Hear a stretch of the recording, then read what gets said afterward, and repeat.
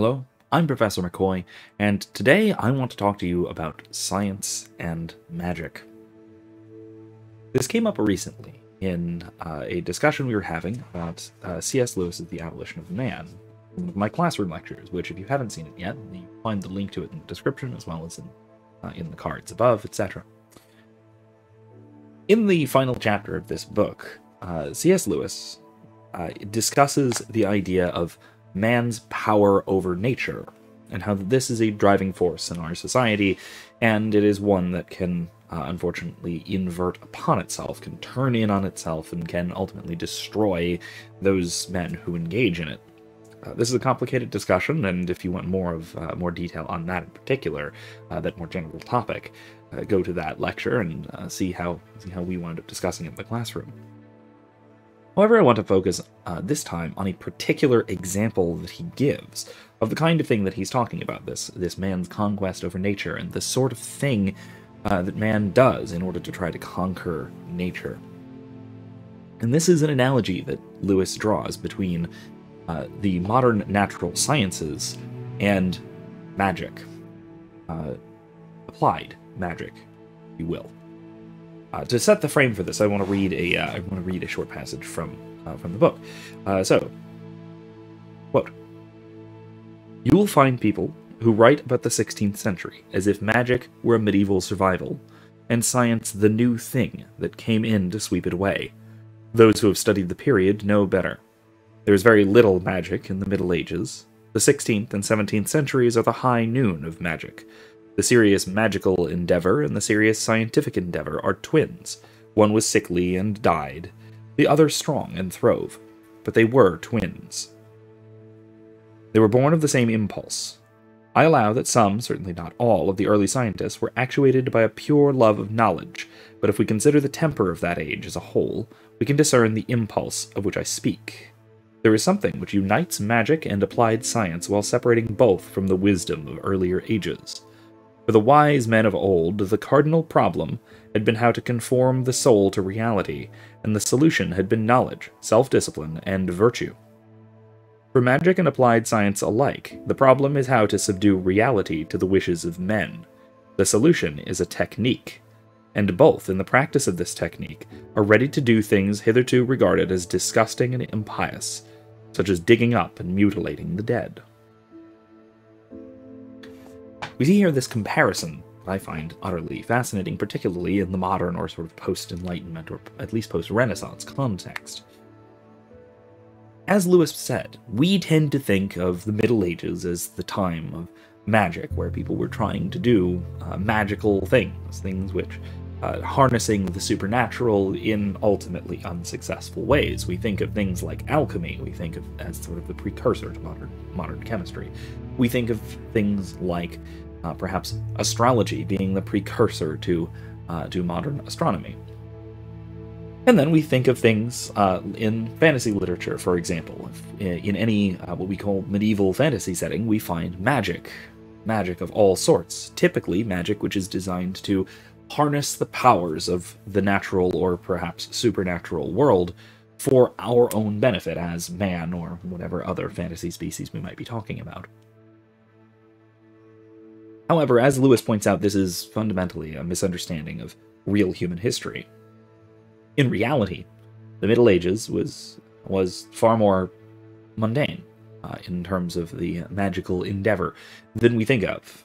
In fact, there was significantly less superstition in the Middle Ages than you might even find today. Of course, different superstitions. There were some. There were, of course, attempts at naturalistic remedies for diseases, which would strike us as perhaps magical things having to do with relics, things having to do with unknown properties of physical materials, things like that. There were practices which we also might think of as perhaps magic, but were understood roughly naturalistically. Things like chants, prayers, or incantations to over a particular crafting process or a creative process, whether that's cooking or tempering steel or what have you. But of course they understood this to be a measurement of time, because again, prayers had a certain cadence to them, and they were a particularly precise measurement of time, especially if you if you know the precise cadence from Mass every week or more. And so, what we find in the Middle Ages are things that we today might think of as attempts at magic, but were really simply attempts at interacting with the world they found themselves in. What Lewis points out to us is that the 16th and 17th centuries, that is, post-Renaissance, the Enlightenment period, saw the rise of both magic and science. Now, science as we know it today is fundamentally finds itself about applying the knowledge that we find to harnessing the powers of the natural world. That is, we see a fundamental connection between what we would call the theoretical sciences and the applied sciences, and we think of the theoretical sciences as being for the purpose of the applied sciences. We think of, say, physics and engineering. That physics is the abstract study, and then engineering is applying the principles of, say, physics to something like building a bridge or manufacturing a computer chip. But we see engineering as the end goal of really any of the sciences. And this is because we see science just as the early moderns did, as our predecessors in the Renaissance and the Enlightenment, and the, well, as he says, the 16th and 17th centuries. We see science as a way of controlling nature, of dominating the natural world and bending it to our whims, using what natural resources we can find and we can harness for good purposes. Now, this has a benefit to it.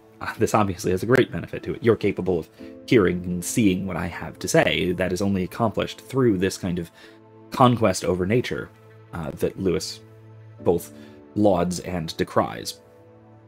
Because at the same time, as I discussed in that lecture, there are significant downsides to this conquest and significant dangers even beyond those simple, obvious downsides. But that's neither here nor there. What I'd rather speak about, again, is the similarity to magic, because magic is fundamentally about harnessing the power of the world around us, whether we consider it natural or supernatural. That distinction brings us to somewhat of another digression. The medieval understanding of the supernatural was very, very different from what we might think of today. When we think of something being supernatural, we mean that it is beyond simply the physical. You might find a philosopher, whether professional or amateur, thinking of the soul, the human soul, being immaterial as supernatural. To the medieval mind, this could not be further from the truth.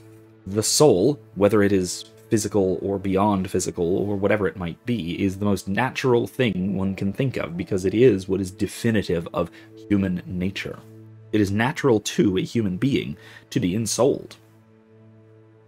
If there are what we would probably call supernatural forces, magical forces that could in theory be harnessed by a magician or a wizard or a sorcerer or what have you, or a witch or what have you, the medievals would have considered that strictly natural, because it is following the natural course of events in the world. What the medievals referred to as supernatural was only, effectively, miracles. What God does to abrogate the ordinary natural course of things. And the natural course of things could include whether things that are physical, things that are non-physical, things that go beyond physical. The ordinary actions, say, of angels would be considered perfectly natural. Angels were natural beings, as understood by all the angelologists of the Middle Ages, of the scholastic period of Christendom. We, of course, think of this radically differently, but that is because we are, broadly speaking, physicalists. We are materialists. And this is due to, I would think, largely to the success of the scientific endeavor of the early modern period and the failure of the magical endeavor. Because these two impulses, we find had the same goal in mind, that is, restraining, containing, and then channeling the physical world on the one hand in terms of the sciences, and the metaphysical or the non-physical world in the case of magic for human purposes. One succeeded, obviously, and one failed just as obviously. We are not capable of channeling the non-physical forces of reality,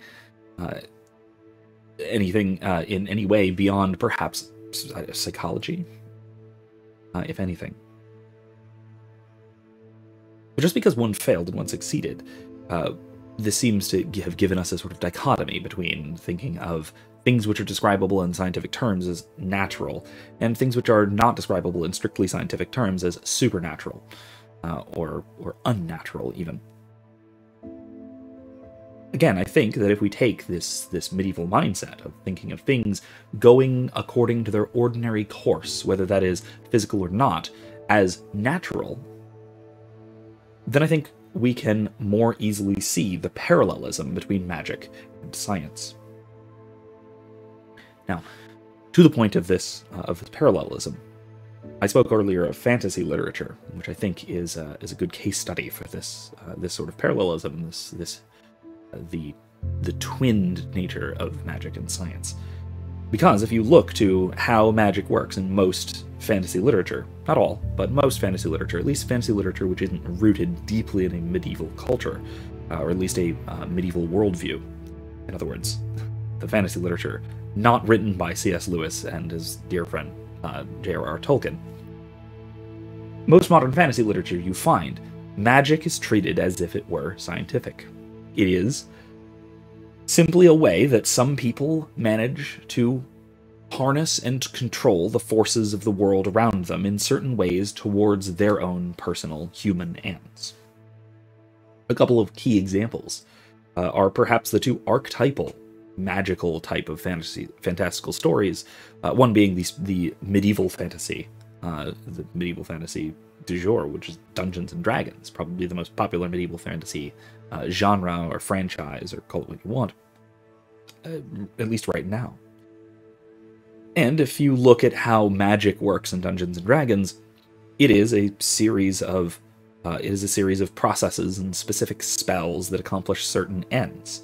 They might as well be either chemical formulae, they may as well be instruction manuals from IKEA, for that matter.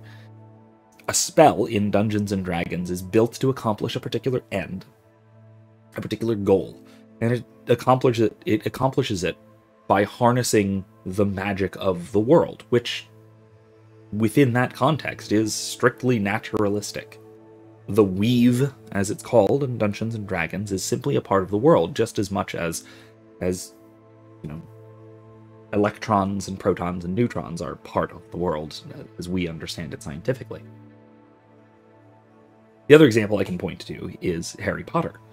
Another, again, prototypical fantasy story which involves magic, and this time a sort of modern or urban fantasy. However, it still has the precisely the same understanding of magic that Lewis is talking about and that we were looking at with Dungeons and Dragons. The spells and the potions and the enchantments and everything in Harry Potter are again discovered.